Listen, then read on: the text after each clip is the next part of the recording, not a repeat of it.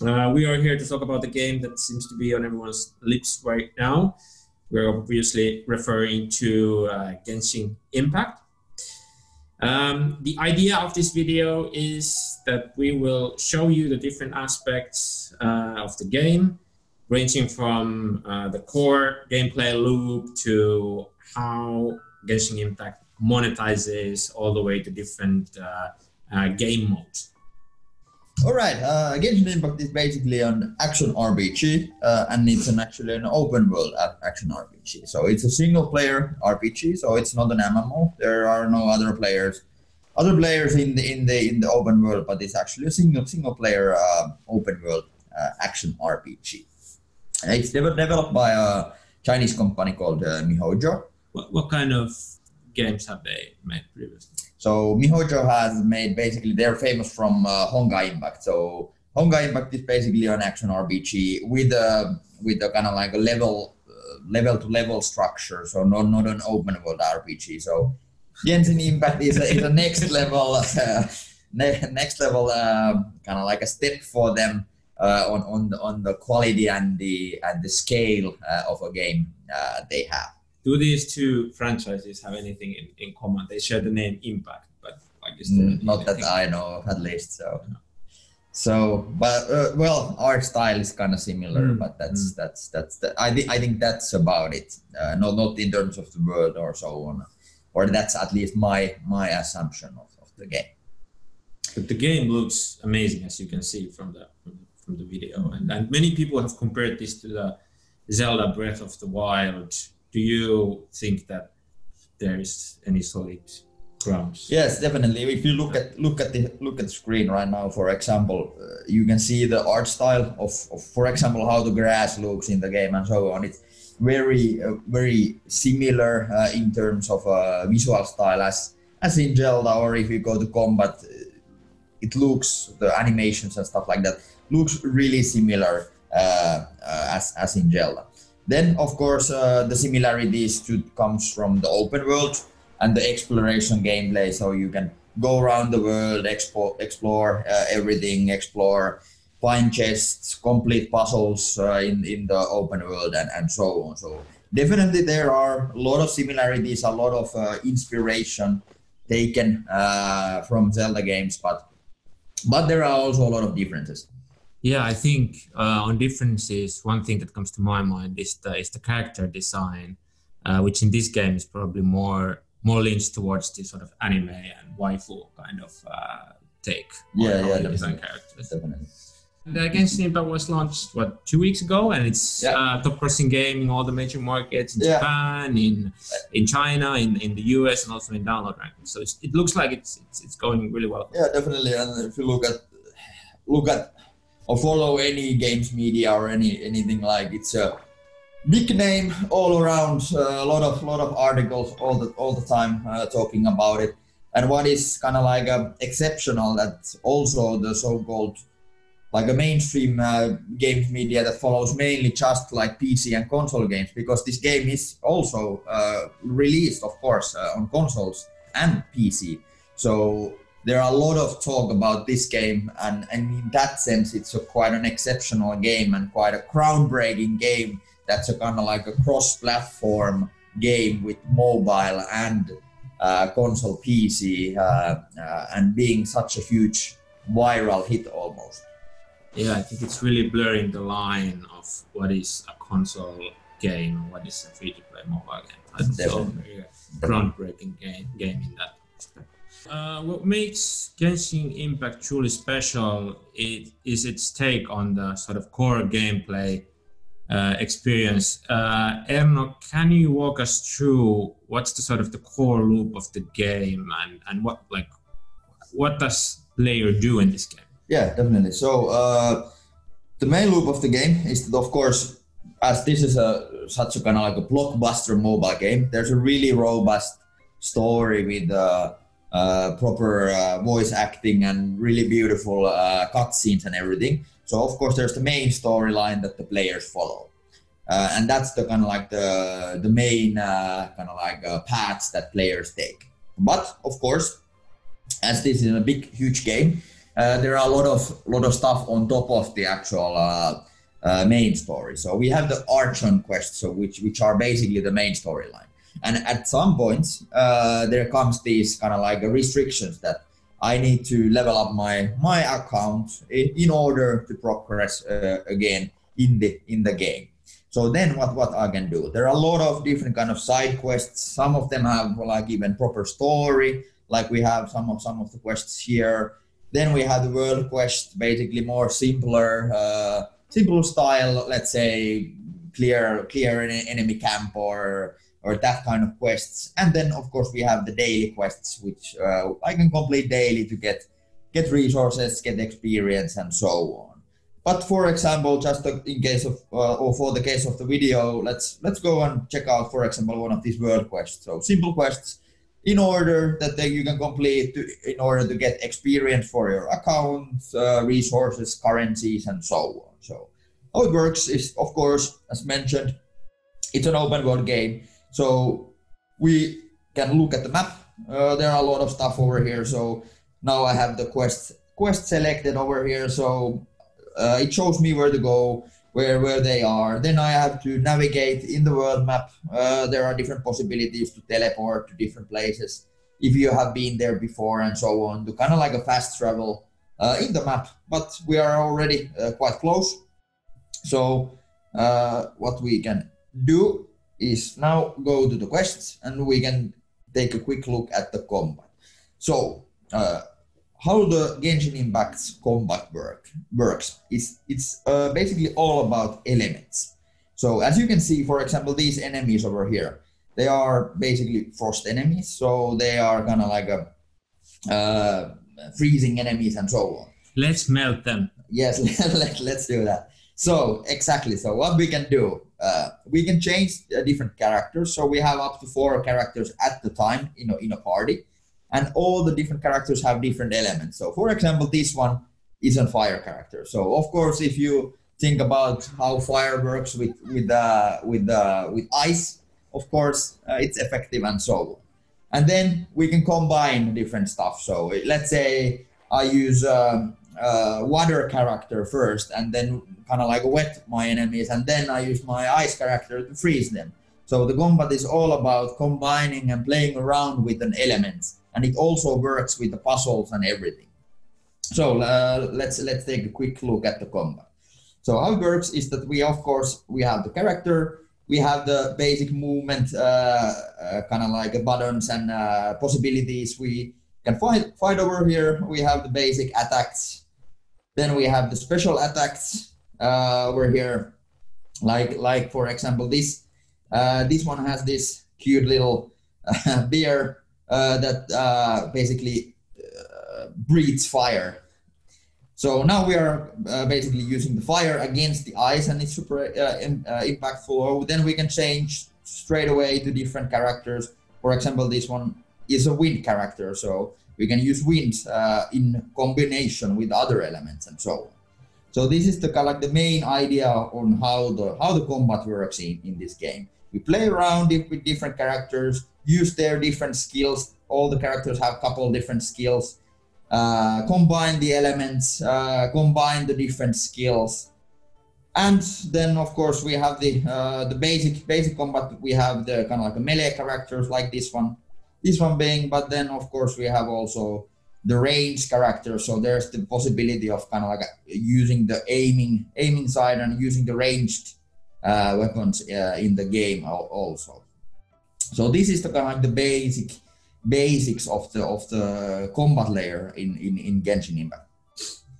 What I would add to the sort of the quick quest design is that oftentimes when I set on to complete a quest, I actually found myself doing all kinds of other stuff than just completing the quest. So the game world and the universe is filled with interesting stuff that you just wanna do. So there are resources, there are enemy camps and treasures and stuff like that. So oftentimes you end up seeing that, hey, there's an interesting cave over there. So I just want to check that out. And I think that's also something that is very unique to this kind of game, at least when we talk about mobile games in general, because a lot of the open world mobile games are just put the autoplay on and you go to complete the quest, and that's pretty much it. Yeah, definitely. So the open world is really rich. So, well, for example, here's a chest that that's a good found, example.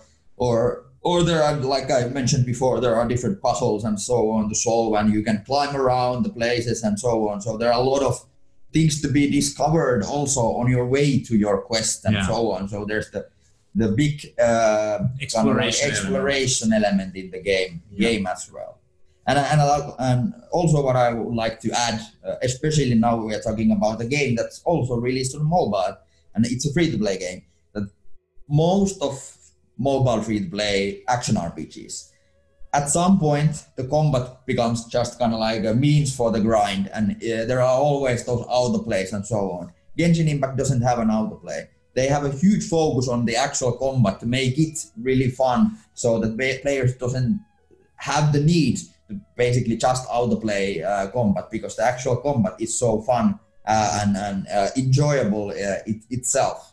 Yeah, there's a lot of variety in the quest design as well. We had sneaking missions and flying missions and stuff like that. So there's a lot of diversity in that sense.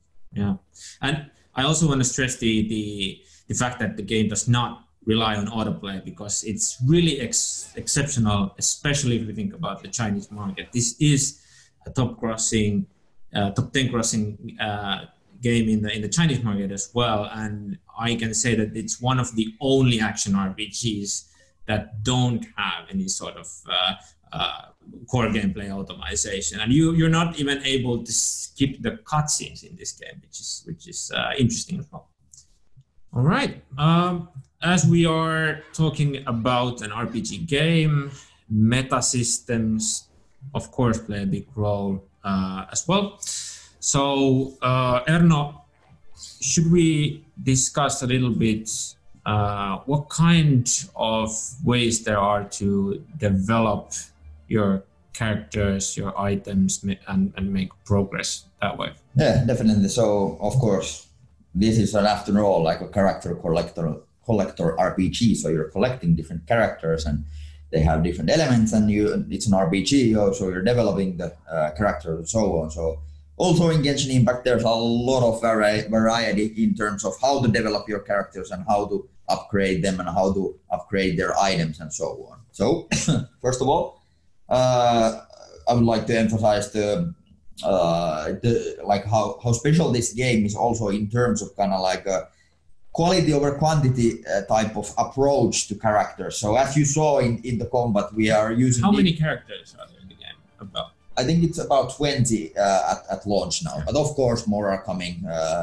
More are coming probably pretty soon already. But basically, as you saw in the core gameplay, on the core combat, all the different characters, they have totally different type of skills, totally different elements, totally different ways to use them, and totally different places to use them. So there are a lot of characters. So what we can do then in the meta layer of the game, how we develop them, what's the long-term progression for the games. So if you start by just your basically leveling up. So characters have the basic level. What we can do, we can level them up using these kind of like experience books, basically work as a experience potion. So we use them in order to kind of like increase our characters' levels, which increases, of course, the stats of the character. Pretty basic stuff for the RPGs. And this level up mechanic, is it capped to your player level, so that you have to have a certain kind of player level in order to... No, actually, this is not capped to your player level, but each character have these level caps. So for example, in this case, it's the 40, or let's say, I think, well, this is already in the level cap. So when you hit the level cap of the current kind of like the max, then you have the ascend to character. Also a kind of like a really usual way to kind of like bring more ways to upgrade in RPG. So what you can then do, you need to ascend the character. So what we need for that are different kind of material items. So different kind of shards, different kind of items that you can get from playing and different kind of dungeons that we're gonna take a quick look pretty soon. But basically, you need to collect different materials. Then when you ascend the character, the max level restriction increases, and then you get a star for your character. And what we also need is our adventure level to be high enough. And if there's someone who is confused, yes, what right. does adventure rank mean? It's your sort of a player level. So as a player avatar, when you play this game, you complete quests, everything you basically do adds up to or increases your player avatar level, aka adventure. Yeah, rank. It's the same restriction as we saw for the main story progression. So it's the basic account level, so to speak, where you are. So there are different things that it restricts a little bit. Then what else we can do the one character before going to the equipment items and so on. So another thing we have is the constellations. So what are constellations? So basically these are these kind of like a passive bonuses or passive boosts for your character. So for example, in this case, when this character uses a special skill, this one has this little hawk. Then when you buy this constellation, it increases its damage. So then, of course, the question is how we can increase or upgrade these constellations. So for that we need these Stella Fortuna items. And how this game works with duplicate characters is these items. So basically, when you pull a gacha, we're gonna take a look at the gachas on the monetization part of this video. But when you pull a gacha and you get a duplicate character, then it basically automatically turns into the Stella Fortuna, and then you can use that to kind of like buy next level of the constellation, and you need to buy these in order. So basically, in order to maximize the constellation of a special character, you need to pull 6 duplicate versions from a gacha. So that brings a kind of like a depth to the gacha system also, that the duplicates has such a big value in the long term. Then as the last one is of course the talents. So there are like we saw different skills for the characters, and then we can upgrade them separately. If you want to, let's say, upgrade their basic attack, or we want to upgrade their unique attack or so on, then we can use that.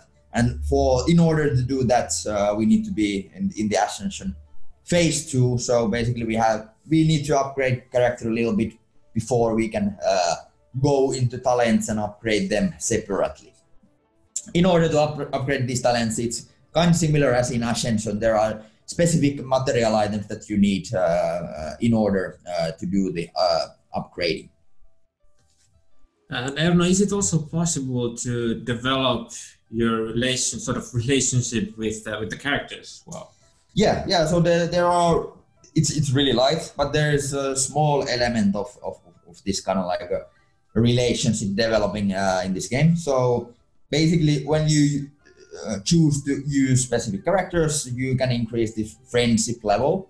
And if I'm not totally wrong, I think the friendship level only kind of like opens some little bit story elements for the character and so on. Voice lines, I think. Yeah. So basically, vanity items or cosmetic items or more richer backstory, stuff like that. But it doesn't have any kind of like direct gameplay impacts on the characters. Maybe we can show one of the voice lines if you click on profile. This one. There we go. Yeah. So basically, there are story elements you can unlock with the friendships, and then there are voiceovers.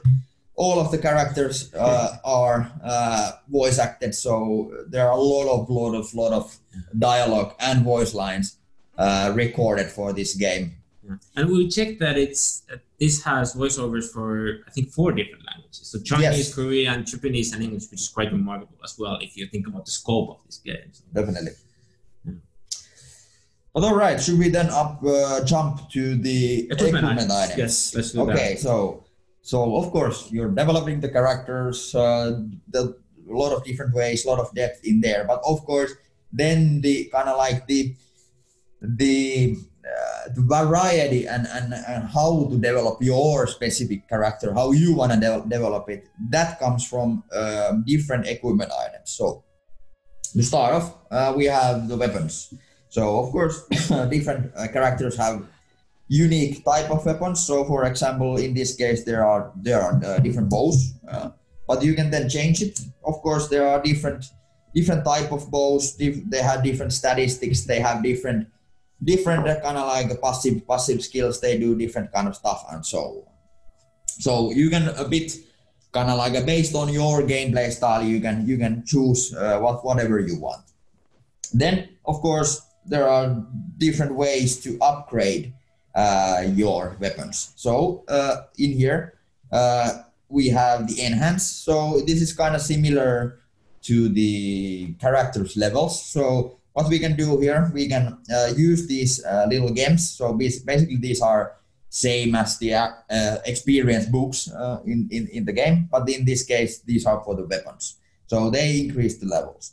Or we can use some of the weapons that we don't want to use. So we can use them as a material, and then it basically increases the level. So that's the basic leveling for the weapons. But again, here, as to you can get weapons from gachas, for example. There are also elements of using the duplicate system with weapons. So when you, let's say, you have a super unique rare weapon, but how you then kind of like increase the level cap and get those stars for the level is the duplicate system. So basically you need to get a duplicate from a gacha, for example, then you can combine those two same weapons together, and then basically you can use that to refine it, and then it goes to a next rank, and then level cap increases. So pretty similar as the characters, using the duplicates, giving depth to the gacha system, giving more reasons why, or what kind of like giving more kind of like value for pulling same items or same characters and so on. And it's also possible to salvage your equipment items. So I think you could get those experience gems. Or yes. So if you have something totally, you don't want to necessarily use it just as an like combine it with an XP. You can just destroy the item to get some gems and so on. Okay, Kalle, do you want to talk about little bit about the artifacts? Artifacts, for sure, yeah. So artifacts serve as an additional sort of equipment item system. So they are equipped to characters. They give various kinds of boosts to the character that you equip them with. So we have this Adventures Pocket Watch here, and we can see the sort of boost that it gives to the character. These can be upgraded as well. So you have the enhance function over here, and just like with the other equipment items that we were just talking about, we can use other artifacts to enhance these artifacts. Like this, and we get the boost to the equipment item. So the artifacts serve as another sort of an equipment item layer in this game. And there's also the sort of set function, if I recall right. So if you combine certain kind of artifacts together, you get even more boosts. Yeah, exactly. So that's where usually the biggest boost come from, when you have, let's say, I want to build for this character, I want to build a set that has 4 pieces of a specific type of items. Then I get the set bonuses and so on. So that's the big way of kind of like getting boost, and how you want to build your specific character. Do you want it to be like a really effective or like doing a lot of damage, or do you wanna it be that it can take a lot of damage, a lot of defense and health and stuff like that? So that's where the customization for the character, the biggest part comes from. Yeah, and it also gives a nice incentive for players to go after those individual pieces of artifacts, so that they can get the sort of bonus perks through the artifact sets. Next up, let's talk about sort of the different game modes and horizontal content that Genshin Impact has. So Erno, what different game modes does Genshin Impact offer for players? Yeah, so at the beginning, of course, we were talking about the question, different side quests and stuff like that on the game. But there are, of course, a lot of different type of dungeons and different other specific type of game mode. So what we have, of course, it's an open world. So Genshin Impact actually has an energy system which ties in the open world activities. So you can play the game freely as much as you want. You can explore as much as you want. You can complete quests as much as you want. But for the open world activities that we see over here, there you actually use this energy. So what we have here are, for example, these ley lines. So basically, these are spots where you go, then you initiate a combat, you fight, let's say, 10 enemies, you win them, and then you can collect the rewards by using 20 of your energy. There are different type of ley lines. So for example, this is an experience ley line. So if you are in a need of, for example, experience boost, you just got a, let's say, new character and you want to level it up, you then of course want to use all your energy to get as much of experience books to kind of like level up your character and so on. Then there are of course different ley lines for example, currency. If you see something in the stores that you want to, or you are in need of the currency or so on. So that's one thing. Then there are these world bosses. So basically, you go there, then there's a boss fight that you need to beat. And again, the same thing. When you have defeated the boss, then you can use the energy in order to collect the reward. So for example, in this case, there are these ascension materials. So as we saw in the meta system part of the video. And then, for example, there are different artifacts that you can collect from this specific boss. Those are the kind of like the open world activities, but there are also these dungeons, or in this game, they are called domains. So domains are basically these different type of dungeons that you complete. So you go in there, you do some stuff in there, and then you complete it, and then you get rewards. So there are different type of domains. So of course, some of them give you, let's say, artifacts or something else, and some of them give you specifically, let's say, the ascension material items, or some of them give you specifically, let's say, XP items or so on. So there are a lot of different type of dungeons. So as an example, we are now at the gate of one of the dungeons. So how it works, we go to it, basically we enter the dungeon, then we select the difficulty based on our ranking, based on our adventure rank and so on. Then we go there, we can start it, we choose our team, go in there. Then there are usually, of course, different fights, there are different puzzles that I need to be solving. This is a bit similar also as in Zelda. So as in the Breath of the Wild, they have these dungeons where you complete, then there are puzzles and fights to be had and stuff like that. Are these dungeons something that you need to do alone, or can you do it in co-op?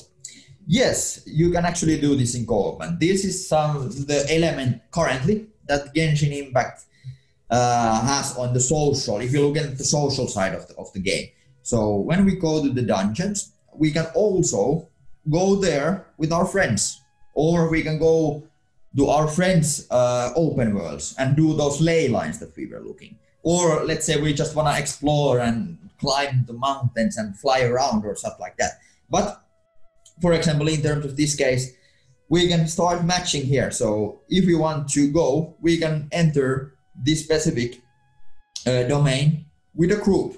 So basically, there's up to 4 players at the same time, and then we can actually fight together, combine those, for example, elements. As you remember from the core gameplay, we can combine the elements together.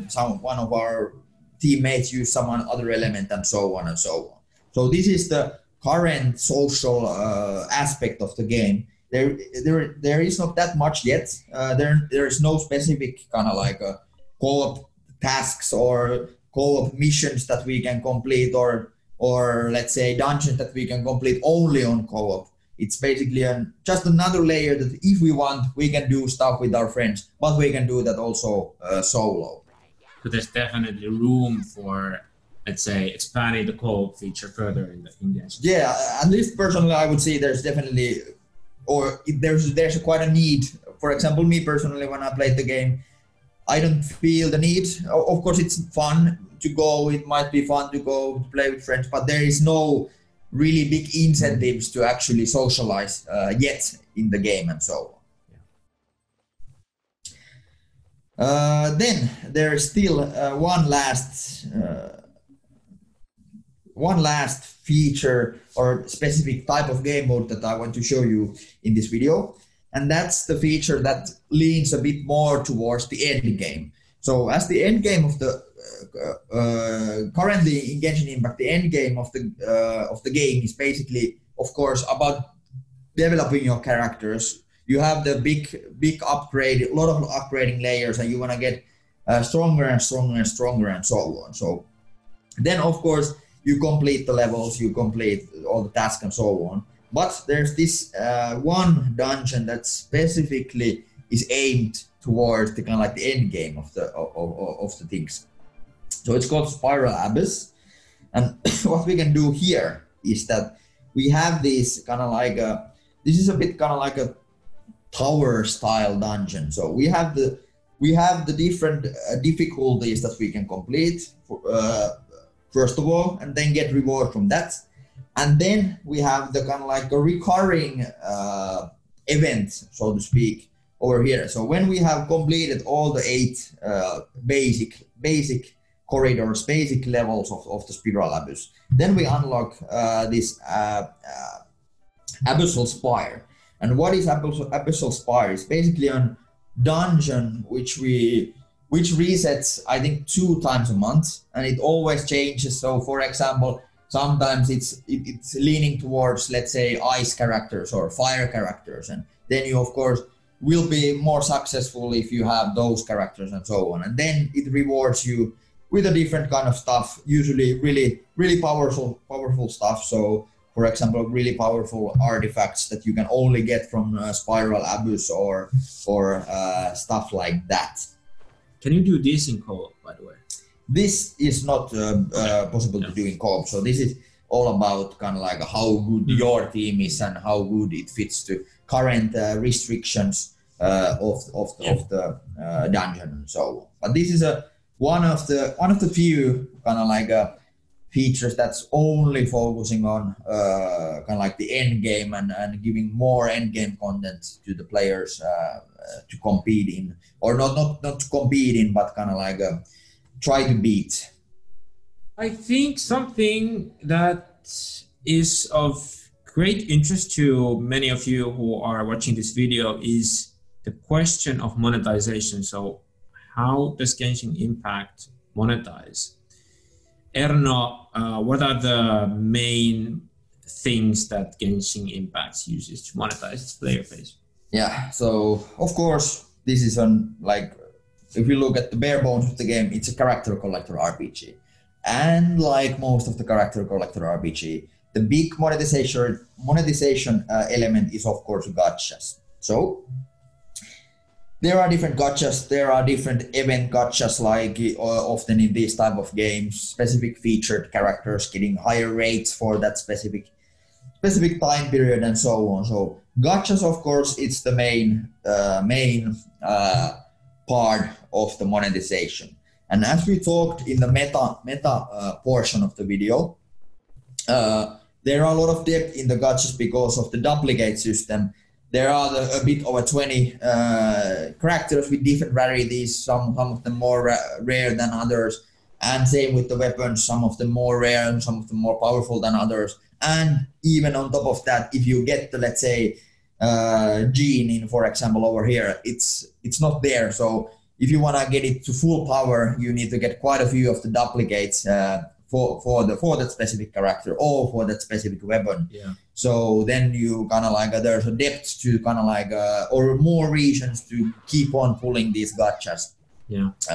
One thing related to this actually that just came to my mind is that I think there were some events going on where you could actually try out some of the characters, which I think was very interesting. So the players were exposed to those characters, they got to try them out, and they got, you had the chance to familiarize yourself with the character, which, gives you then more, incentive to also do something to, obtain that character. So definitely. So, for example, this character, this was one of the featured characters of the currently running gacha in the game. And there's at the same time there's an event running, basically where you can go play with this character, play with the one combat scenario, play around, try it out its different skills, how it works. Do you like the character and so on? So, like mentioned earlier in the core gameplay side, each character, they're so unique. They have totally unique type of skills and so on. So everybody has their preferences, of course, on what kind of gameplay they enjoy and so on. So this is one way to kind of like give players a chance to test it out and see how do they like that specific character. Then, of course, there are a lot of other stuff in terms of monetization also in the game. So as gachas is the main thing, but then there's also the battle pass system. This is actually something that unlocks quite late in the game, so you need to be, I think, adventure rank 20. So that's like plenty of hours into the game that you can even buy it. Yeah, like 15, 20 hours or something. Probably something like there. So this is definitely something that's more kind of like towards kind of like when you have completed most of the main story, and then it gets more grindy, so to speak, and then you need more stuff to progressing and stuff like that. So a bit towards the end of the game and so on. So, but how the battle pass system works in this specific game? Of course, we have your basic free layer. We have the basic paid layer. So over here, there are different rewards, as we can see, the exp items for the characters, for the weapons. Then we can unlock different type of like the talent upgrade items were there. These are the gacha currency, for example, and so on and so on. One of the unique things in the battle pass that you can unlock is the unique weapons. So there are these 5 weapons that you can unlock when you reach the battle pass level of 30. So you can choose, you get the box, and then you can choose, okay, which of these unique weapons that I want. So if I want a weapon for my archer character, for example, then maybe I want to choose this. It's a really good, unique battle pass tied weapon that I can choose. So when I reach the level 30, I get this box. Then I can choose whatever I want from those specific weapons. So then, of course, how the progression works in the battle pass. So in Genshin Impact, it is basically an task tied progression. So we have the daily missions for the battle pass experience. We have the weekly missions changing every week for the battle pass, or then of course some of the longer term missions that run through the whole battle pass season. What's the price for the battle pass at the moment? Is it possible? So if you look at the price at the moment, it's $10, the basic, but of course, as in many cases, you can also buy the more advanced version where you get already straight away to the level 10. And for example, you get that specific name card for your profile that you can show off there. Would you not say that like how would you evaluate like how compelling is the reward pool of the battle pass system in your eyes? Well, definitely, if you think about the price, so then $10, and if you look at for example, how many gacha pools you can get from there, you can get a unique item and so on. So I definitely see that if I would be playing this game for the long run, I would definitely see the value there. As usual with the battle passes, it's often a bit more lower tier price point and kind of like for many players, it's the first IAP that they make for the game and so on. So definitely, if playing the game, I would most likely get this. Then, just as a last mention, there's also the possibility of purchasing directly levels if we want to progress faster in the battle pass. Then there are still a couple things in terms of monetization that we want to quickly look at. So if we go to the shop, we of course get this subscription system. So getting premium currency on a daily basis for a month, $4 or $5. Then of course we can buy these crystals, which work as a premium currency in this game. And then of course we can use that to buy different type of stuff. So different bundles with, for example, these XP items or so on. Or then we can transfer the premium currency into these primogems, which are basically kind of like works as a dual premium currency. So basically it works as a premium currency. So it's really rare currency, but you can get it from playing. But Genesis crystals is a currency you can get only from actually using money. So a lot of same things are they are using a lot of same things, but there's the difference of one of the currencies being only possible to get from using real money, and then you can of course buy the gacha currencies and stuff like that with that currency.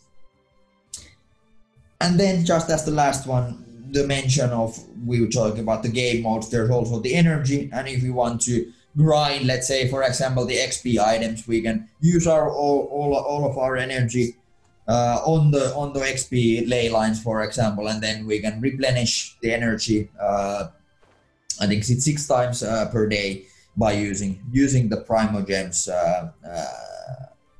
to get more energy in order to grind more of the different things that need energy. On a general level, would you agree that the monetization at the moment in Genshin Impact, it's not super aggressive? I'd say it's like you have good gacha pools and stuff like that, but like as a player, when you play the game, I would say the first couple of hours, even first 10 hours, there's not huge push towards spending money. So the focus is definitely on engaging the players with the game. Yes, definitely. If we think about especially the player onboarding and so on, the monetization, it's not pushy at all. So you are gonna introduced to this huge world, really high production values, really beautiful cutscenes. It pulls you in as a player first, and then they really slowly, like I mentioned, the battle pass, it comes in adventure rank 20. So really slowly bring the monetization element into the game and so on. And also actually you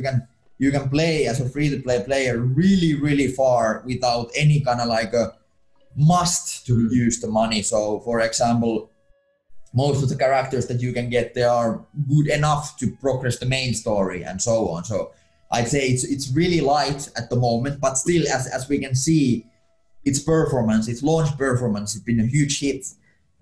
So this kind of approach of engagement first, then monetization second, have been working for this specific game super good. Basically, if you look at action RPGs, for example, it's almost the most successful action RPG in the West. So action RPGs in mobile in the West, there hasn't been too many of those, but now Genshin is in top 10, so that's quite an achievement. Yeah, it looks like that they at least have.